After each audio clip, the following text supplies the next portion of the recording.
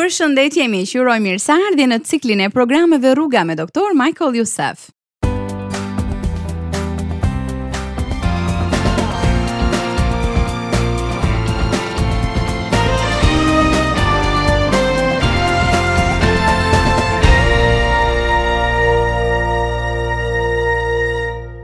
Gjithmonë është kënaqësi të sjellim tek ju një seri të re mesazhesh si ky sotme. Ky është mesazhi i parë i serisë me titull Emrat e Krishtit. Këta emra ju dhanë nga Perëndia 700 vite para se të lindte. Jezusi quhet Këshilltar i admirueshëm, Perëndi i fuqishëm, Ati i përjetshëm edhe Princi i paqes. Janë 4 përshkrime të Zotit Jezus Krisht. Sot do të mësojmë disa gjëra për Këshilltarin e admirueshëm. Bota jon ka kaq shumë nevojë për këshilltar të mirë dhe shpesh në ka nevojë në rendin drejt këshilltarëve njerëzor. Por cili duhet jetë këshilltari ynë i parë? Doktor Youssef do të flasë më tepër për atributet dhe diturinë e pazvendësueshme të këtij këshilltari. Menjëherë pas këngës, dëgjim të këndshëm. Ne mund të bëjmë gjithçka me Krishtin që na forcon. Halleluja. Me atë që është Princi i paqes.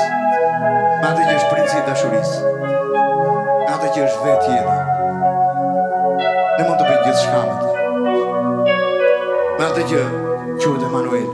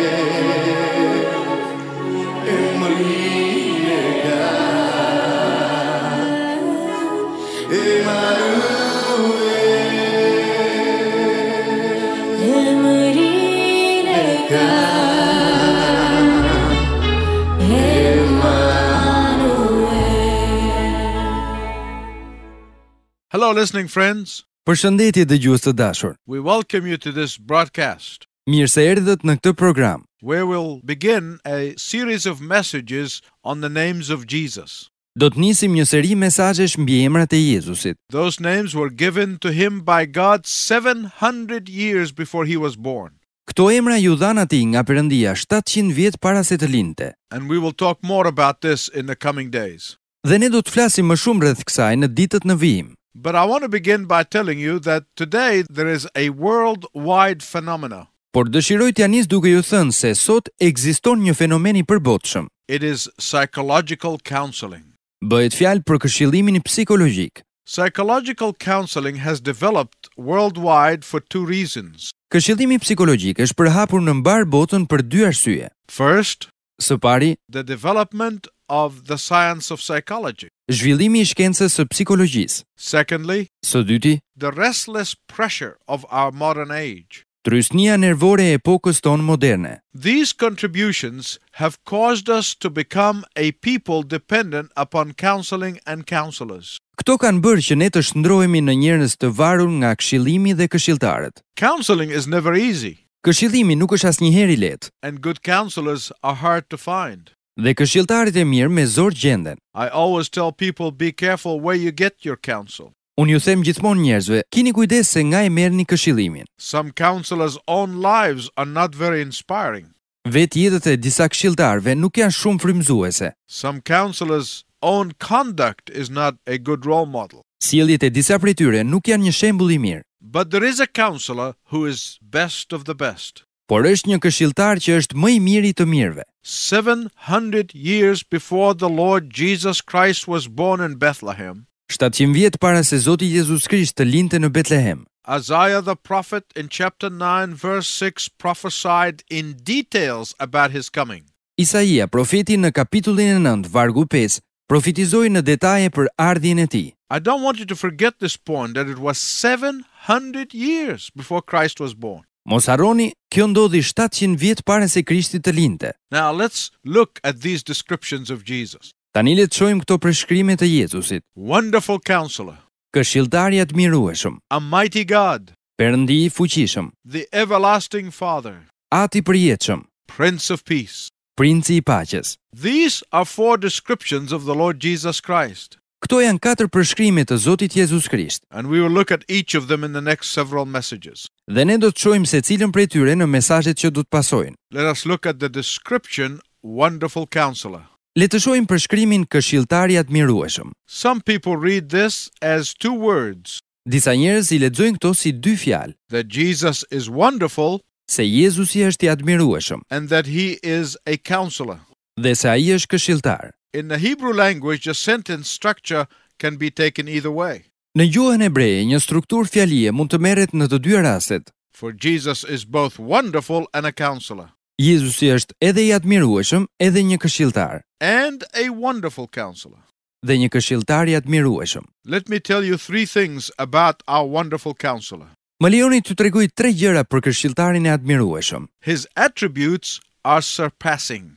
Atributet e tij janë të pakrahasueshme. His attractiveness is subsuming. Tërheqja e tij është përfshirëse. His ability is supernatural. Aftësia e tij është e mbinatyrshme. First, Jesus' attributes are surpassing. Së pari, atributet e Jezusit janë të pakrahasueshme. Why is Jesus called Wonderful Counselor? Përse është quajtur Jezusi këshilltari i admirueshëm? He is a wonderful counselor because he is full of wisdom. Ai është një këshilltar i admirueshëm sepse ai është plot me dituri. Colossians 2:3 says, Kolosianëve 2:3 thot: in whom are hidden all treasures of wisdom.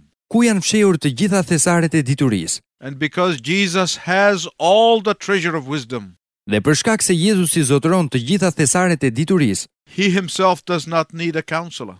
ai nuk ka nevojë për këshilltar. The wisest of people, Më i dituri ndër njerëzit, the best of counselors, më i miri ndër këshilltarët, the greatest of teachers, më i madhi ndër mësuesit. they all need counseling at times. Të gjithë këta kanë nevojë të këshillohen nganjëherë. But Paul said in Romans 11:34, Por Pali tha tek Romakëve 11:34, who has known the mind of the Lord? sepse kush e njoh mendjen e Zotit? Who has become his counselor? Kush u bë këshilltari i tij? The answer is no one. Përgjigjja është asnjë. James described that wisdom for us, Jakobi e përshkroi këtë dituri për ne. that the wisdom that comes from God is pure, Dituria që vjen nga Perëndia është e pastër, then peaceable, pastaj pajtuese, and gentle, e butë, then willing to yield, pastaj e bindur, and full of mercy and good fruit, plot mëshirë dhe frute të mira, without partiality and without hypocrisy. e paanshme dhe jo hipokrite. What is James saying?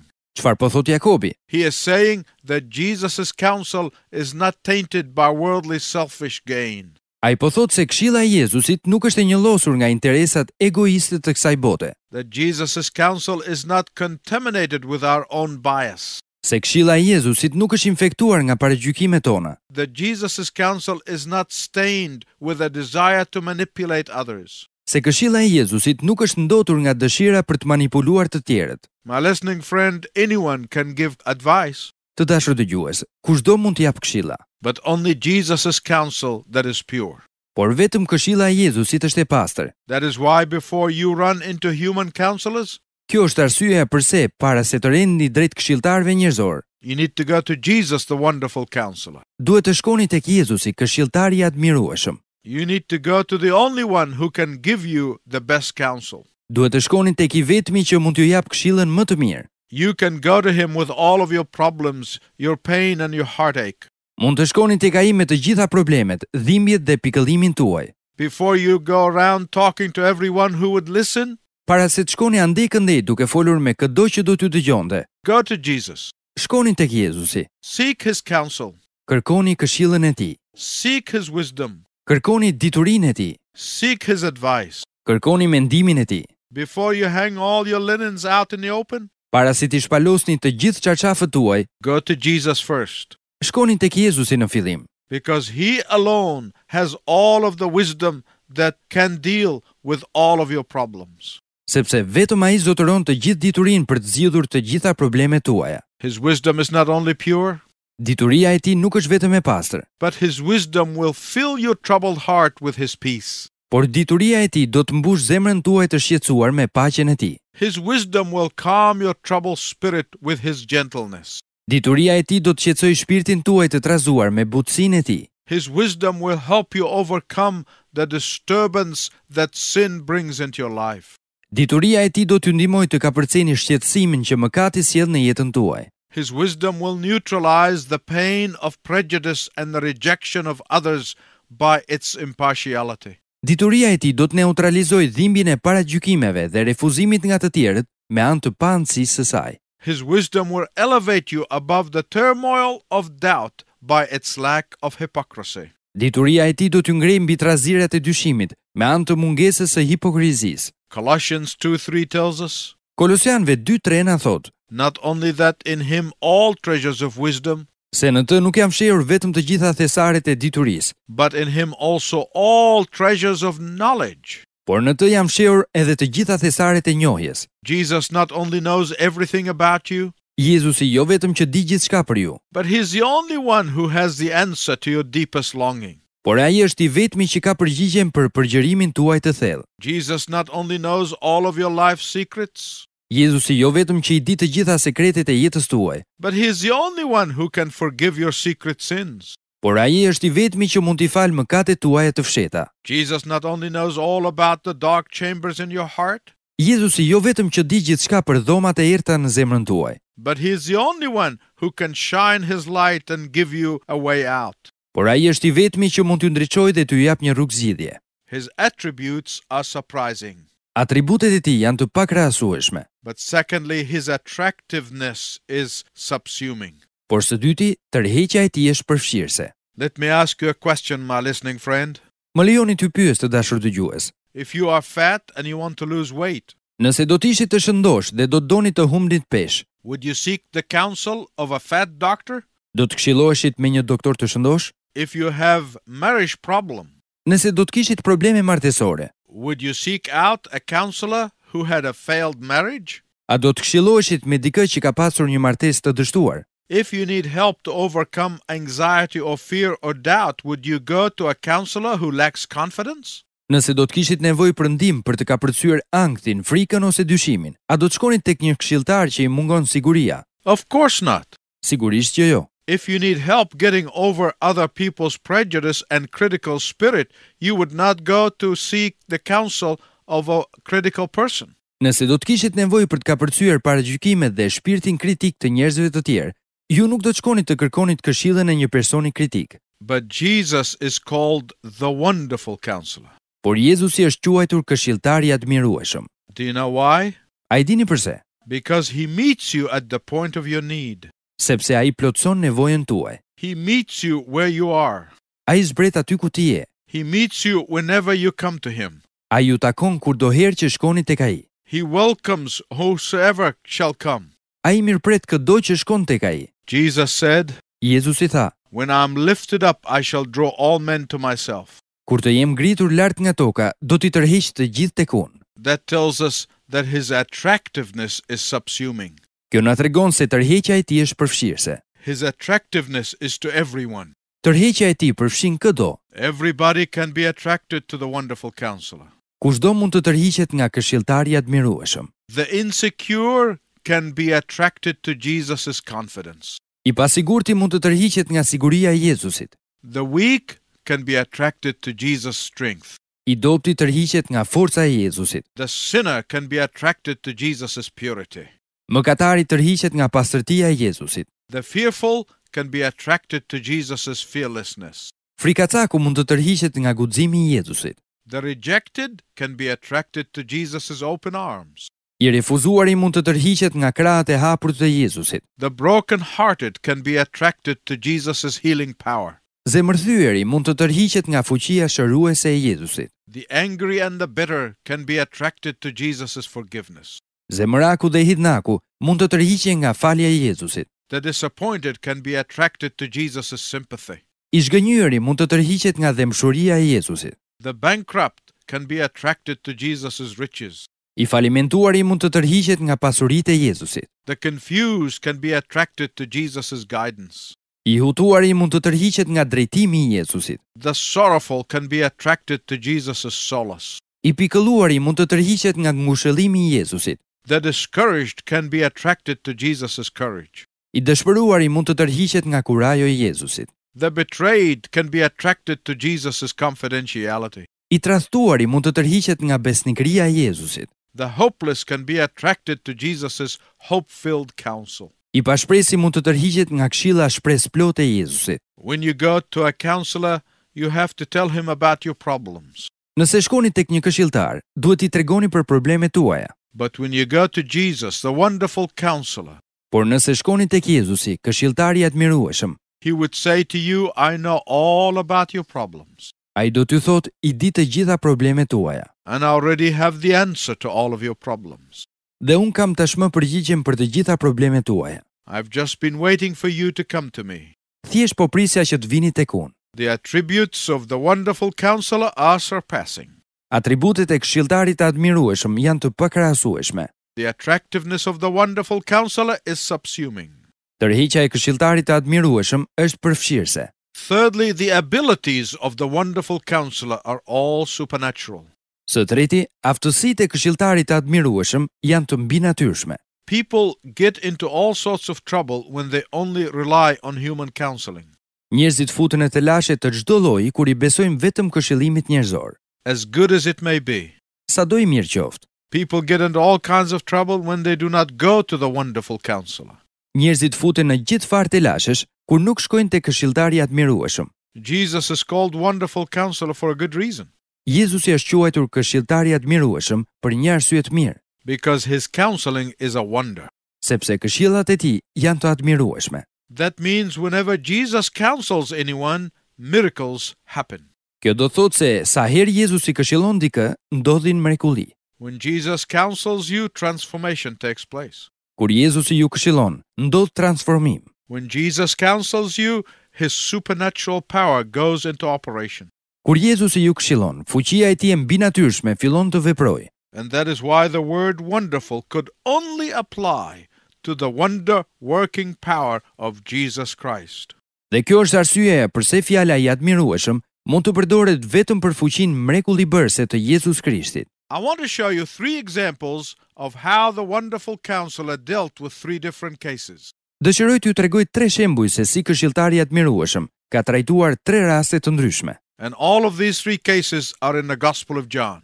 Dhe të 3 këto raste gjenden në Ungjillin e Gjonit. They are in chapter 3, 4, and 5. Ato ndodhen në kapitujt 3, 4 dhe 5. In chapter 3, Jesus meets a theologian, a seminary professor by the name of Nicodemus. Në kapitullin e 3, Jezusi takon një teolog, një profesor seminarish të quajtur Nikodem. Nicodemus comes to Jesus with flattering words. Nikodemi shkoi tek Jezusi me fjalë mikluese. But the wonderful counselor does not fall for that. Por këshilltari i admirueshëm nuk u kushtoi vëmendje, but rather he immediately recognizes that this man is a man who had religion without life.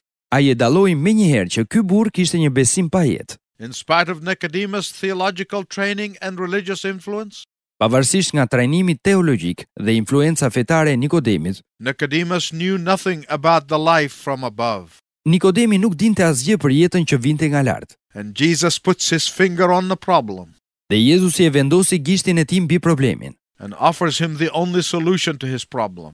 dhe i ofroi atij zgjidhjen e vetme të problemit të tij. He said to him, "You must be born again." Ai i tha atij, duhet të lindësh përsëri. You may be a person who is not born again listening to us today. Ti mund të jesh një njeri që nuk ka lindur përsëri ndërsa po na dëgjon sot. You can write to us and ask how to become born again. Ti mund të na shkruash dhe të na pyesësh se si mund të lindësh sërish. Then in chapter 4 of the Gospel of John, Pastaj në kapitullin 4 të Ungjillit të Gjonit, we see the wonderful counselor meets a woman who was deeply hurt by men. shohim këshilltarin e admirueshëm, teksa takon një grua të lënduar thellësisht nga meshkujt. But the wonderful counselor, the Savior of the world, saw behind her mask. Por këshilltari i admirueshëm, shpëtimtari i botës, pa përtej maskës së saj. He saw a frustrated and defeated immoral lifestyle. Ai pa një jetë të shkuar në imoralitet, të pa shpresë dhe të shuar. He saw that she was a woman of passion without power. Ai pa një grua të pasionit pa fuqi. And he immediately gives her the contentment that she was desperate for.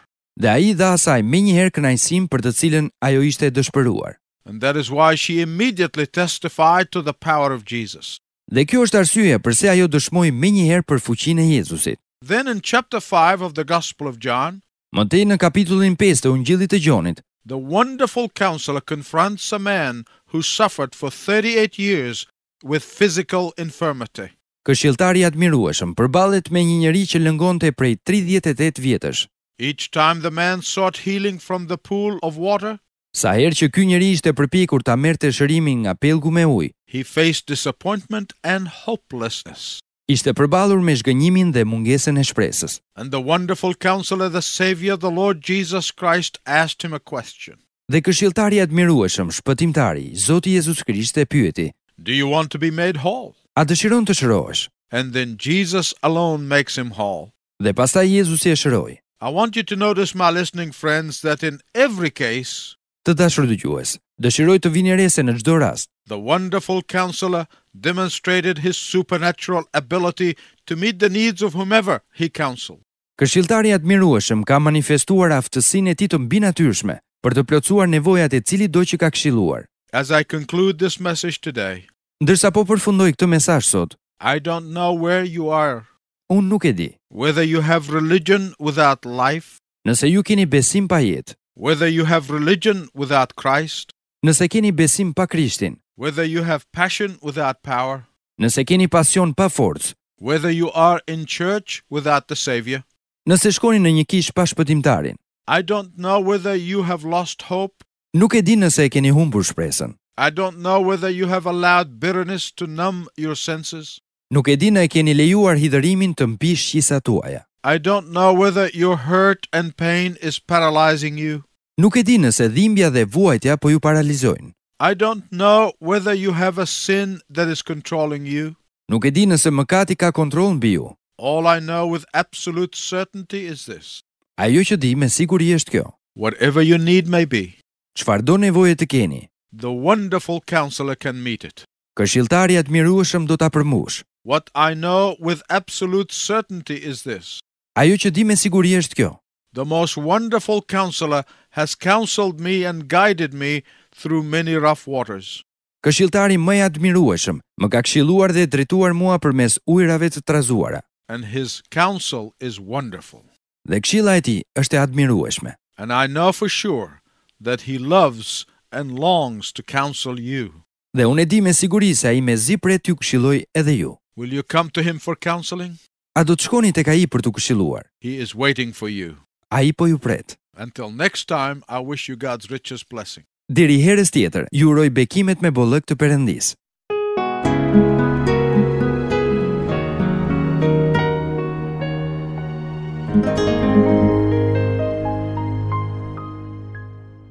dashur miq, kushdo mund t'jap këshilla, por vetëm këshilla e Jezusit është e pastër. Kjo është arsyeja pse para se të rreni drejt këshilltarëve njerëzor, duhet shkoni tek Jezusi, këshilltari i admirueshëm. Tërheqja e tij është përfshirëse, aftësia e tij është e mbinatyrshme. Tek ai janë fshehur të gjitha thesaret e diturisë. Prandaj këshilla e tij nuk është njollosur nga interesat egoiste të kësaj bote, e nuk është e infektuar nga paragjykimet tona. Dituria e tij do ta mbush zemrën tuaj të shqetësuar me paqen e tij.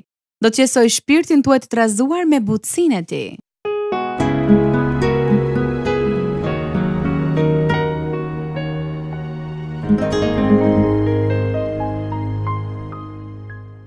Në programin ton të rësarshme, Dr. Yusef do të kthehej tek ne me një mesazh tjetër që ndalon tek emrat e Jezusit të profetizuar 700 vite para se të lindte.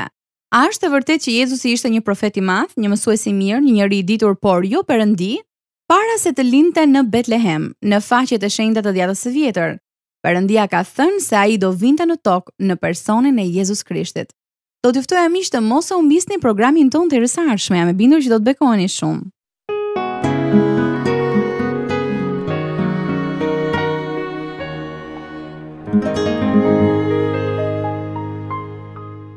E si gjithmonë në fund të kujtoj se ne mirpresim letra dhe email-et tuaja në adresë të programit ton.